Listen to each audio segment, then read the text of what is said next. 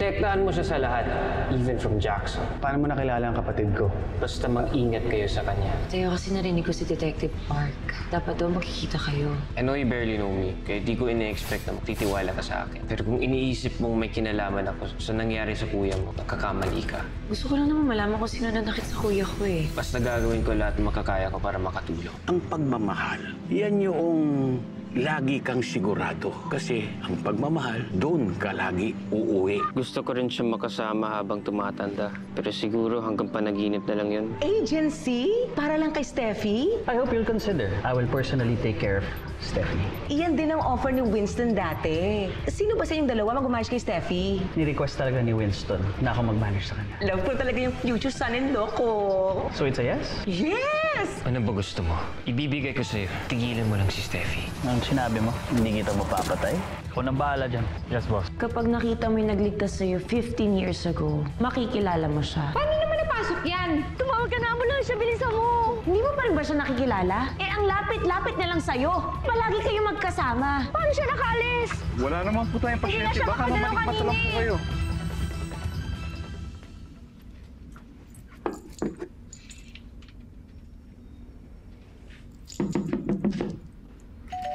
Matteo!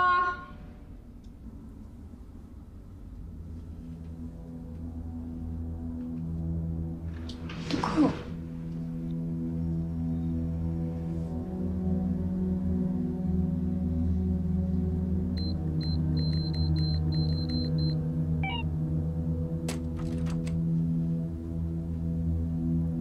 Matteo?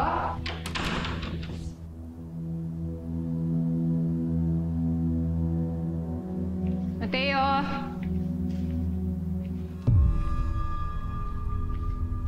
Matteo?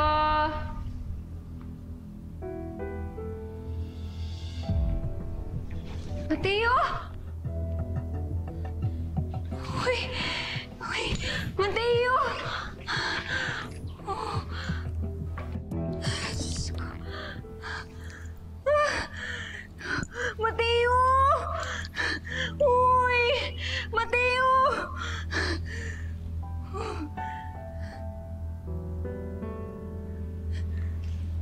Steffi.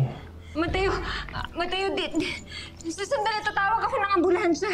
Tatawag ako ng ambulansya. Dito ka lang, ha? Dadaling kita sa ospital. Hindi kita iiwan dito. Sasamahan kita. Bawal ako mo hospital. Matteo, mamamatay ka dito kapag hindi kita dinala sa ospital. Sandali. Si Mr. Zhang. Ano sinasabi mo? Ano si Mr. Zhang? Matteo! Matteo, bakit ayaw mo magpadala sa ospital?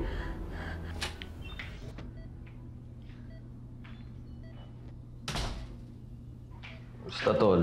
Kuya! Kuya, gising ka na! Namiss kita. Kaninang hapon pa ako gising. Ikaw, kamusta ka? May problema ka na naman. Seryoso na naman iniisip mo. No, kuya, pagod lang ako from shoot. Huwag mo ko intindihin. Ikaw nga ito naka-confine eh. Ano gusto mo? Food? May soup dyan eh. Yun na lang. Okay. Wait lang. Prepare ka lang. Gutom ka na ba? I'm sure gutom ka na. Sakto lang. Buti naman nagising ka na. Ayan. Hipan ko muna, ha? Sige. Kuya, naalala mo ba kung sino may gawa sa'yo nito? Hindi eh. Inikutan ako ng loko. Naramdaman ko na lang yung sakit eh. Tapos biglang wala na. Dito na lang ako bigla sa ospital. Pero sabi naman ni Detective Park, binisita ako kanina. Sabi niya, iniimbestiga na daw nila. Subukan muna. Dahan-dahan. Eh, ang sabi naman sa akin ni Matteo, tutulong daw siya. Kuya, bakit ba kayo makikita nun? Tsaka, ano yung iaabot niya sa'yo? Hindi ko din alam eh. Pero yung alam ko, may taong may ayaw na matanggap ko yun. Mukhang delikado rin si Matteo. Ready na agad ang contract? Ang bilis naman, Jackson. Yes, Mrs. Chavez, we don't wanna waste time. Ayaw din naman natin na matagalan ang pagbalik sa limelight ni Steffi, di ba? Oo naman. At saka, ayoko din naman na matagal siyang walang TF. Kapag okay na sa inyo ang terms, pwede nyo na papirmahin si Steffi. At sana ASAP. Ayaw namin siya mapunta sa iba. At sana, Mrs. Chavez, papapirmahan niyo siya. And we'll promise to do our best na ibalik ang dati niyang kasikatan. Akong bahala doon. Susunod sa akin yun. Mama niya kaya ako.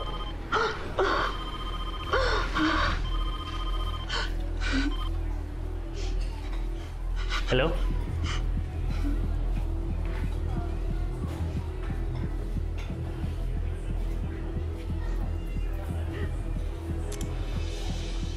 May problema ba, Jackson?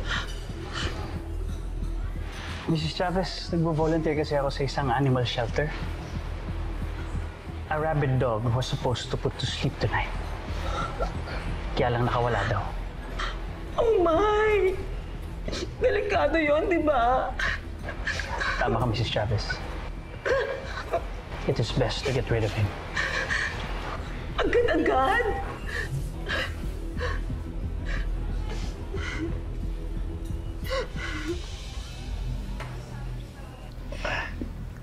Tito, tumigil na po yung tugo niya sa ulo. Pero wala pa rin po siyang malay eh. Hindi ba talaga pwedeng dalhin natin sa ospital si Matteo? Maraming salamat at hindi ka tumawag ng ambulansya. Tito, kasi medyo delikado ho yun, ulo ho yan eh. Baka ho, kung ano nang mangyari kay Matteo, baka pwede siyang ma-amnesia o kaya mabaliw. Dapat kasi hindi na siya nakialam eh. Po? Ano po yung makialam? Sige, ako na ang bahala rito, Steffi. Pwede ka nang umuwi. Sige na, ako na ang bahala. Hindi ho.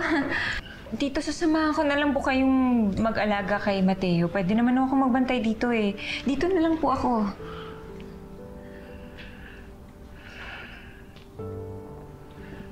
Dapat siguro malaman mo na. Aalis na rin si Matteo, Steffi. In less than 2 months.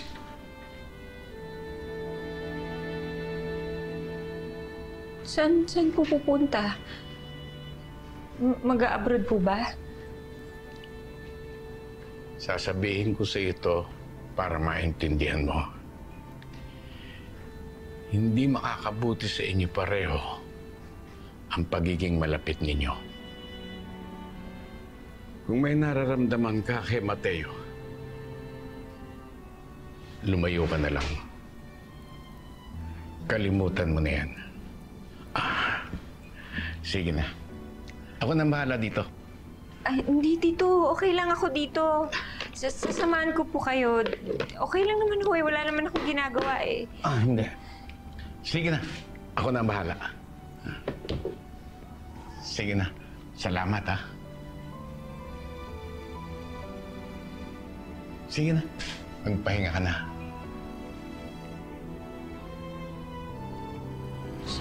Sige.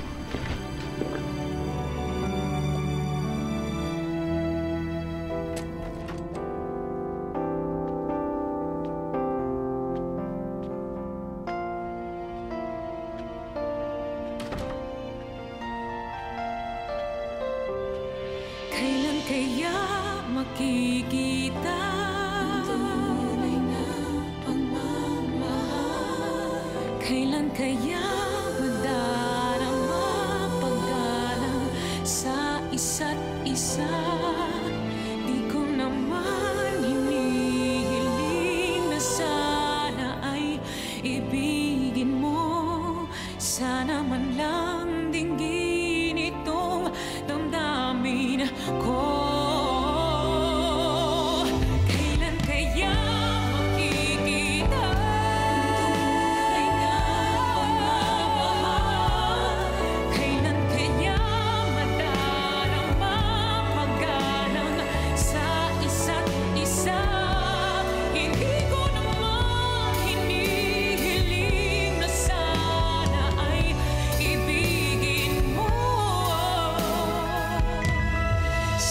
man lang dinggin itong damdamin ko. Boss, hindi na siya makabangon pag alis ninyo. Tatapusin ko na sana kaso bigla may dumating eh. Kaso hindi na siya iniwan ng mga yun eh. Inantay na nilang dumating ang ambulansya. Pero boss, pagdating ng ambulansya, bigla na naman siya naglaho. Kung di siya makabangon, paano nawala na lang siya ulit? Gaya pa rin ng dati. Bullshit talaga yan. Hindi talaga mamatay-matay ang Matteo na yan.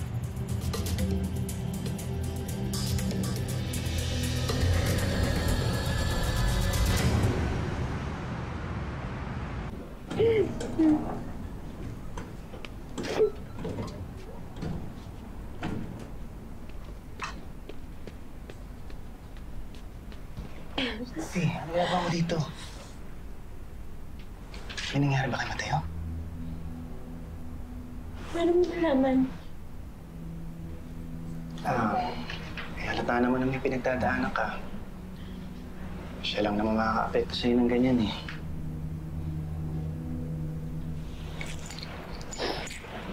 Hindi ko alam kung ano ng kondisyon niya ngayon, pero nandiyan naman yung daddy niya, inaalagaan siya. O ano pang ginagawa mo dyan? Halika na, doon muna tayo sa unit mo. He'll be okay. Halika na, doon muna tayo. Halika na. Come on.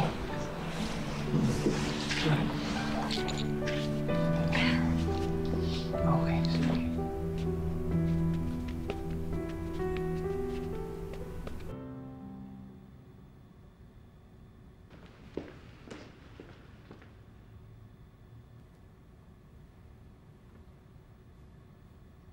Mukhang masaya ka, Matteo.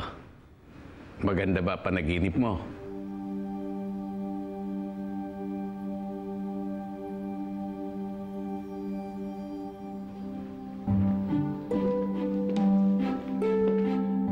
Good morning, baby.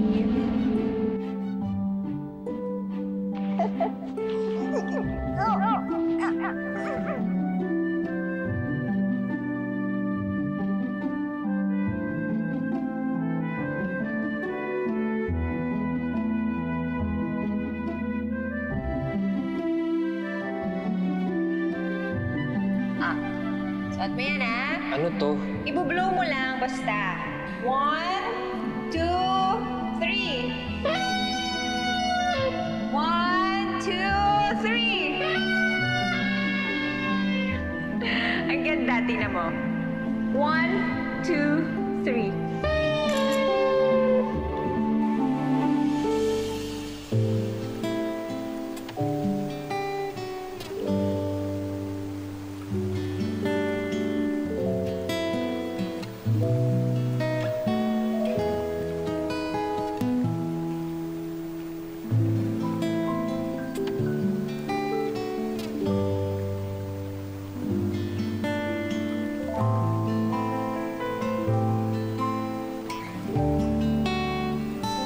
You are my destiny.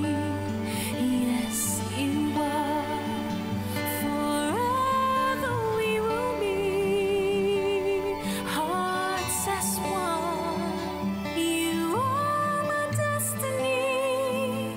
Our love will always be something that time and space will truly keep alive. You are the only one, my love, that special someone I dream of.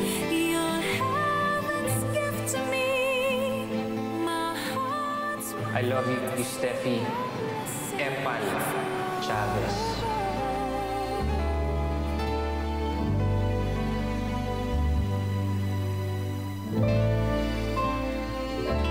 I love you to old Matteo, dead Domingo. We shall fly till we reach the morning skies, to a place of hellos and no goodbyes. All the pain left to yesterday. From my heart to you, I'd say I'll be with you, come what may. You are my destiny. Yes, you are. Forever we will be hearts as one. You are my destiny. Our love will always be something that time and space will truly keep alive. You are the only one, my love, that special someone I dream of. Your heaven's gift to me, my heart's one fantasy. Though on the many captured moonbeams from above.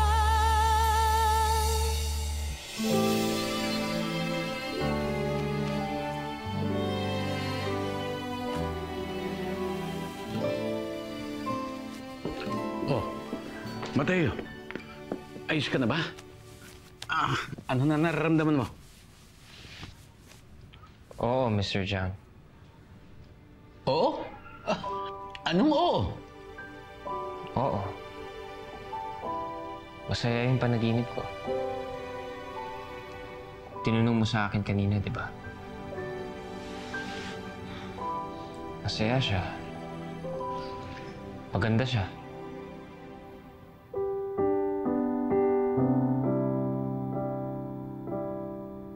Happy dreams make me sad when I wake up. Kaya sana hindi na ako nanaginip ng masayang panaginip. Alam mo, minsan naguguluhan din ako eh. Hindi ko rin maintindihan. Pero sana huwag mo na lang itong iparating sa iba. Bakit? Feeling ko may mabigat na dahilan kaya ayaw niya magpa-ospital. Kaya ayaw niya sabihin sa ibang tao. Ate, may bisita. Anak! Anak! Oh! Winston! Oh my God! Andito ka rin pala! Ayun na. Ano, nasabi mo na ba kay Steffi? Alin po? Yung tungkol sa contract na ino-offer nyo. Di ba? Uy, naku, Steffi. Kakamitin lang namin ni Jackson. At sabi nila, sila raw ang bahalang mag-revive sa career mo. Basta, pumirma ka na lang dito. Sige na. Teka. Ay, Diyos ko! Oh my God! Ay, naku, Winston! Naku, thank you talaga, ha? Naku, thank you talaga sa inyo. At least, may bago na mag-imagine sa career ni Steffi. Uy, Steffi, ha? Bitaw mo na yung Magic Matteo mo yan, ha? Mukha namang hindi niya na talaga ako i-manage eh. Oh, yun naman pala! Yun naman pala eh! O, sige na! Dali na! Pumirma ka na! Kay Jackson ay pagkatiwala ang future mo. Sige na! Protektahan mo siya sa lahat, even from Jackson. Paano mo nakilala ang kapatid ko? Basta mag-ingat kayo sa kanya. Steffi, wait. Huwag ka muna pumirma. Bakit? Well, you know, kakarating pa lang ng kontrata and I think it's better na i-review mo muna. Basahin mo muna lahat ng pages para sure ka. Oo eh. Sa inyo naman to galing. Bakit? Anong problema? Oo nga, kaya sige na. Pumirma ka na sa kanya galing yan. I know. Pero alam mo, si Kuya Jackson hindi naman niya ni-run-by kasi sa akin itong kontrata na to and I have more knowledge and experience than Jackson sa show business kasi kasama kita lagi, saka si Lucy, right? So, ako mismo gusto ko muna i-review itong contract na to. If that's okay. Okay. Yeah. Winston, baka pwedeng reviewin mo yan ngayon. Willing kami mag-wait. I think it's better po na ipacheck muna natin sa lawyer para mas maprotektahan si Steffi sa kapuyang kumpanya. Tama naman. Ma, ano yan? Tama naman. Kinausap ko na si Steffi. Sinabi ko na sa kanya yung totoo na aalis ka na. Sinabi ko na rin sa kanya na layuan ka na niya. At ikaw din, Matteo. Layuan mo na rin siya. Mas lalo ka lang mahihirapan pag araw-araw mo siyang nakikita. Lumipat ka na lang kaya ng ibang tirahan. Tama ka, Mr. Jiang. Total, ibebenta mo rin tong unit ko pag alis ko. Sige, maghahanap ako ng buyers. Lilipat na ako. Protektahan mo siya sa lahat, Mr. Jiang. Especially from Jackson.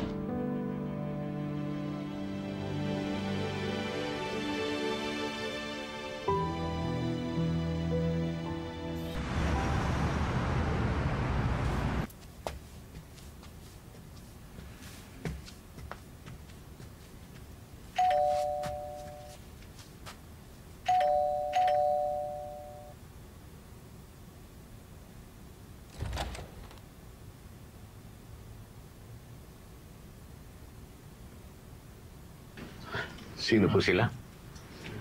Detective Park. Andiyan ho ba si Mr. Domingo? Matteo Domingo?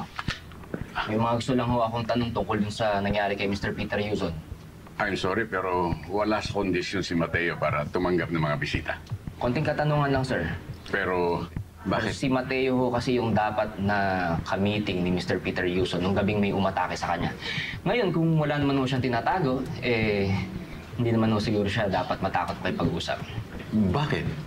Suspect na ba si Matteo? Hindi naman ho. Hindi pa naman po. Kung gayon nagpunta kayo rito para tanungin ang witness o ang person of interest. Tama po ba? Parang ganun na nga. Bilang isang detective, alam niyo naman siguro na ang witness participation is strictly optional. At hindi kayo dapat nagpupunta rito kung wala kayong formal notice. At kung kayo mag-iimbestiga, dapat may dala kayong warrant. At kung gustong niyong sagutin ang mga tanong niyo, dapat may dala kayong subpoena. May dala po ba kayo? Wala. Kung wala, makaalis na kayo. Sino ba kayo?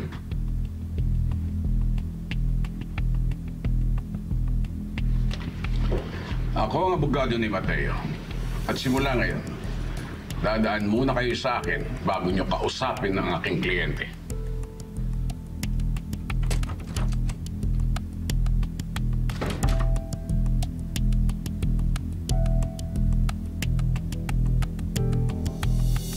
So, Dad, I was thinking na magdagdag na magmamarket doon sa sales department natin, doon sa shoe store.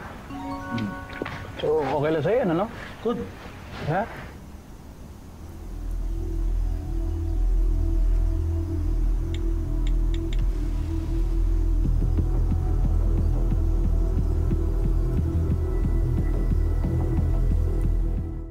So, Steffi, kamusta ka na? Apektado ka pa rin ba doon sa nangyari kay Miss Rachel? Detective, nakapagbigay na ho kasi ako ng statement tungkol kay Rachel. Tsaka hindi ho kami nag-aaway ng malala. Para ho alam niyo. Don't worry. Hindi ito tungkol doon. Gusto ko lang alamin yung tungkol doon sa kapitbahay mo. Si Matteo Domingo. Nakita mo ba siya doon sa cruise ship nung gabing yon?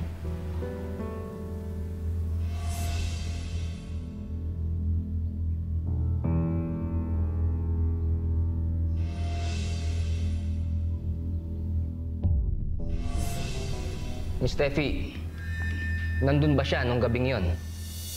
Paano naman mangyayari nandun si Matteo? Hindi naman siya invited.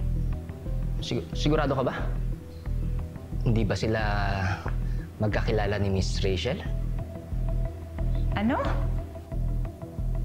Parang malabo yata yung detective kasi sa pagkakaalam ko, ako lang tsaka si Lucy ang kilala niyang artista. Wala nang iba. Okay.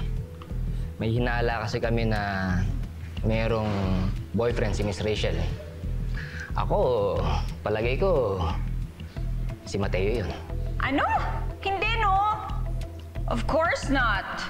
Hindi si Matteo yun kasi sigurado ako may ibang boyfriend yun si Rachel. Kilala mo kung sino?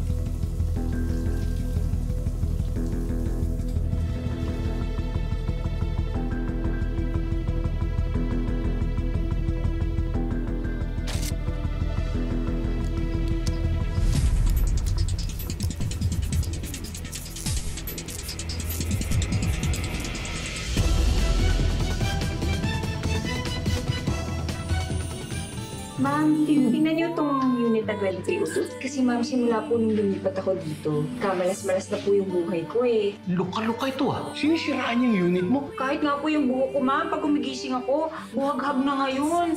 Dati naman po hindi eh. Parang mas bagay kay Steffi yung character. Siyempre, mas magiging komportable ako kung kaibigan ko yung katrabaho ko, di ba, Direk? Mga anong oras ako? Tulog po muna kayo, Miss Steffi. Hindi ko pa rin talaga maisip kung anong gustong iabot sa akin ni Matteo. May isa ka pang hindi nalalaman. Hindi si Matteo ang dinedate ni Rachel, pero alam ko na kung sino. Wala nang gagalaw kay Steffi. Kapag nasira ang napag-usap, ako mismo papatay sa'yo.